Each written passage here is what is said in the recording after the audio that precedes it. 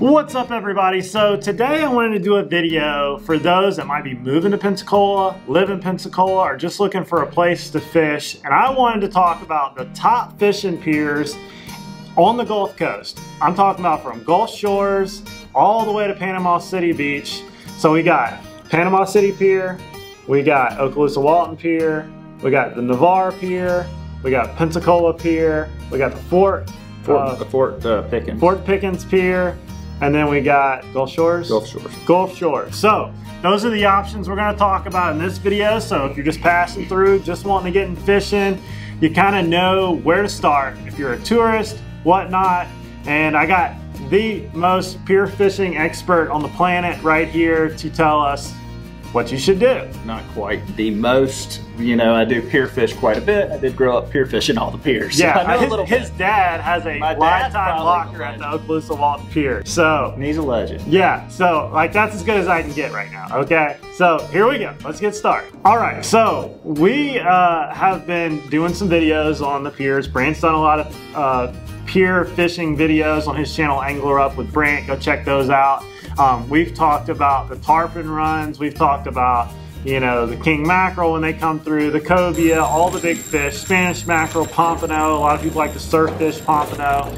So the piers allow you to really get to those exotic species, getting out there into the blue water and then working your way all the way back to shore. They're beautiful to walk on. One of the coolest things I like to do is when a hurricane comes in, go out to the pier and watch the surfers because it really allows you to see everything up and down the beach. It's beautiful during the day. The water is like emerald crystal clear and you can see the fish just coming and going, and it's pretty cool. Eating raw fish. And dude, you're throwing blood everywhere. What is happening right now? Getting those pants. Are you nervous? Tell us what you think is the things they need to know. Which pier is your favorite, starting from the top, and we'll just work our way down. Yeah, so I've done quite a bit of pier fishing growing up. That's where I learned to fish on Navarre Pier, actually. And you know, first thing, the pier is not just for fishing. You can pay $1 to go out there and spectate and you know, see the sights. Pretty cool. Just be careful, don't get hit in the head by a gotcha plug. Yeah, they get serious. I mean, sometimes you need helmets out there. They absolutely take it seriously out there. So I would say, you know, let's just start pier by pier. We can start with let's start with Panama City. Okay, obviously Panama City's a big tourist destination. 30A, that's considered 30A area. They actually have two piers in Panama City: the city pier and the county pier. Both are very close together. Both are really good fishing. Panama City tends to have the best pompano pier on the Gulf Coast. So they're right now catching 150 plus pompano a day. They're doing really well. They also tend to catch the most school kings of any. And what I call a school king is a king that anywhere in that like 8 to 10 pound range throughout the summer. They have, you know, 100, 200 king days on that pier. Wow. And so it is. You're going to find some action out there. It's yeah. We try to take 1 or 2 trips down there a year, and we really enjoy Panama City. So. That's cool. Yeah, I mean, for us both being real estate agents here in Pensacola, Gulf Coast area. You know, the 30A mark is super hot all the way down the beach here at Pensacola Gulf Shores. So if you're cruising through and you need to buy a property, description box below, we'll put our emails and you can just let us know if you are wanting to buy a property down here. So let's move on to, we got Navarre next. Okaloosa. We got Okaloosa. And we've done 2-3 big videos down there. And I've done a bunch. I did a bunch last year. The tarpon run is amazing. You'll go out there, they'll be hooking 70 tarpon a day out there. The biggest, most majestic creatures you'll ever see. Okaloosa is most famous for its tarpon fishing. Yeah, they do catch a bunch of kings. What's unique about that pier is Panama City Pier, you can catch a lot of times in the summer, you can catch kings all day long. But Okaloosa, you got to get there at like 4 a.m. and a lot of times the kings will only bite for like the first 2 hours, from like 4 to 6 before daylight, and then they stop. Now we've had some decent days out there, but we primarily fish that pier for tarpon. Yeah, I tell you, like, you need to watch the videos. I'll link them here or down here. They look like a herd of cows coming through. I mean, it's just hundreds coming down the beach. They're huge, and they follow those big bait balls. But, you know, the water is amazing there. You know, Destin, Fort Walton Beach, that area is just majestic. So if you're touristing there, or you're coming through, or you're moving there, or you live there, like that pier, there's a reason why his dad has a locker there, because it's a culture. It's really cool. But if you're new to pier fishing, just know there is an etiquette to the pier. Know, you know, the end of the pier, like those are where the guys have been doing it a long time, and there's a set of rules on what you can and can't do.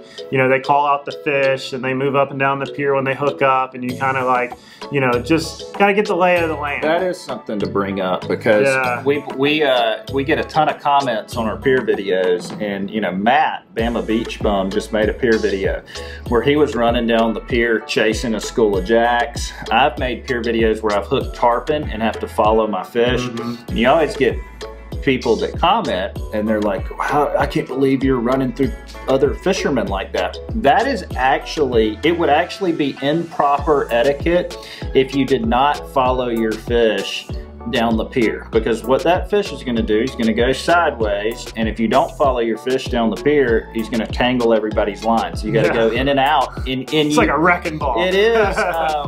It's chaos, but it is controlled chaos out there. So if you see us weaving in and out of anglers, that is what that's what you're supposed to do on these piers on the coast. When you hang a big fish, you control your fish, and the locals will yell at you, control your fish. And so that's the reason. It's funny, we get so many comments. It's like people want to see us sit in one spot while our tarpon runs that way or cobia runs that way. That ain't what you're supposed to do. And sometimes they have little yellow lines all the way around the edge of the pier where you got to stay in front of or behind the lines so you don't get hit with the hooks being slung and everything. It's definitely an interesting place to even just go watch. It's the best bait pier too. If you want to catch bait, there's more bait around that pier than any of the other piers. So moving down to Navarre Pier, which I've fished in a kayak off of the pier a lot, and we've caught some tarpon off the snorkel reefs there, and it's a good place to just go and snorkel. The water is amazing, but it's like one of the quickest to deep water. Like, as a kayak fisherman, you can get to 50, 60, 70 feet within a mile of the beach. It's an interesting pier. Navarre, in my opinion, has the best and most serious fishermen. Really? Yeah. You're going to see some guys out there that have been doing it, you know, for the last 40 years, and they're extremely talented fishermen, and, you know, they're very serious about it. And it could be a good pier, you know. I mean, on any given day, you can you catch a lot of king mackerel out there, tarpon, cobia. One thing that was fascinating this winter is they had an insane blackfin tuna run out there. Every morning they were catching blackfin tuna. Wow. So and that's pretty awesome when you can catch a blackfin tuna just by walking out on a pier. Like, these things are one of my favorite. I would eat their throat if I caught one. Okay, like right there, sashimi them up right there on the pier and eat it with some soy sauce on a cracker. And, you know, like, you know, fishing from a kayak, you know, you can pretty much just keep paddling around the outskirts of the pier and catch some pretty exotic species, you know, and but don't get too close to any of these piers in a boat or a kayak, or you might catch a cobia. Definitely. If you're swimming, stay away from the piers. Surfing. The locals don't like it, and you don't want to catch a weight upside your head. But if you're out there fishing and you're a tourist, and you know, don't feel like you have to feel uncomfortable. Just use some common sense. Just you know, get you a spot, stay away from you know, other people, and you know, just use a little common sense. That's all. That's it. It's pretty simple. So. And there's a couple bars at the bases of these of these piers. You know, usually you can get something to eat. You know, sometimes they have a gift shop, like the Pensacola Pier, which we're moving to now. Let's talk about the Pensacola Pier. There's Casino Beach Bar. Casino Beach Bar has some good food. And isn't there another one upstairs? That's what is the? Now that's actually the one upstairs is actually a pretty high class restaurant. Yeah, it's solid. And then you've got the pier, and then there's a gift shop right there in the pier. But Pensacola Pier is the Drift, I believe. Drift. I think so. It's one of the ones that we do a lot because it's right here, about 15 minutes from our office right here. I've fished I've done a lot of. It's my least favorite pier. Is it? Yeah. It's pretty shallow, isn't it? Like, that go real deep. Yeah, it's my least favorite of all of them, just because we just don't catch as many fish on that pier as the other ones that we've already talked about. probably my least favorite people on that pier too. It's a beautiful walk, though. It is a beautiful. I will say this. I was just about to say that it is the best pier to spectate. Yeah. Because it has the best view of any other pier on the coast. Like if you want to just go to that area, the casino beach bar area, and like hang out, walk out on the pier, grab you a drink, eat. It's the best pier to do that. And they do catch fish on that pier. Yeah. But if I go pier fishing, I usually go to Panama City or Okaloosa or Navarre. And if you watch some of my early kayak fishing videos, my sole plan was to go to the pier, pull my kayak off the beach, stay just out of range of the cobia jigs, and just pedal back and forth. And it was always a good day. I'd catch a couple of kings, a couple of Spanish mackerel. We hooked a tuna one day. That video's on my channel. You know, you hook some tarpon. It's a good little place to just kind of, what we're trying to do is give you a starting point on where to fish the Gulf, you know, like kind of an idea of where do I even start. And, you know, it does cost some money to go out on the piers. I think they're like, what, $8 or $9? So $7.50 for Pensacola Pier, and that's pretty much par for the course along the Panhandle. So, you know, $1 to walk out and spectate. Yeah, yeah. So it's just a good starting point. So let's move over to Gulf Shores and Fort Pickens. Excuse me. Fort Pickens would be next. If you've watched my camping videos, and he's done some surf fishing videos out there, you can see that Fort Pickens National Park is one of the prettiest parks in the state of Florida. I think it's like number 3. It's at the pass. Yeah, so the pier is at the pass, all the way down at the end. Great with Sheephead. So the Fort Pickens Pier, it gets packed, okay? I'm talking about shoulder to shoulder, because they do catch a lot of sheep's head during March and April. I mean, they wear the sheep's head out, they wear the pompano out, and then the rest of the year they're slaying Spanish mackerel. They catch some kings off of it. They catch a lot of redfish. Like, you're going to see that pier shoulder to shoulder usually, and it's a very short pier. It's the shortest pier out of all the piers we're going to talk about, and it's actually on the bay side, which is unique. All the other 5 piers that we talked about, they're on the Gulf side. Fort Pickens Pier is on the bay side. But it can be a really cool fishing experience certain times of year. Very short walk out there, and they do catch a lot of fish. So. Yeah, it's a beautiful place right there by the fort. I mean, you get to go through the fort. You see like the wall, you know, is just also one of the top surfing spots for this part of the state of Florida. Right at the point. It's right at the, I mean, like, if you have the gumption to go out there in the shark-infested waters, which it is, it's great surfing. That and the pier. So a lot of times, like we were saying about being close to the pier, on the right side of the Pensacola Pier is one of the top surfing destinations in this part of the state of Florida, because you're able to get out there on the pier. Kind of breaks the wall of surf coming in, and then you can surf back. So, and one thing that is different about the Fort Pickens than all the rest is you will have to pay $15 to get out there. I think it's $15. Unless now, you're military, then you have a... The difference is that $15 gets you out there for a whole year. You only have one-time fee. It gets you, or maybe it's $15 a day and it's a $30 pass, something like that. I think is what it is. So it's smarter to buy the $30 pass that lasts a whole year than the $15 a day. I was wrong. And if you're a veteran with a disability from the VA, or a retired military, I think you can get a free pass to all the national parks, which gets you in. So just FYI on that. So let's move over to Gulf Shores so we can wrap the video up.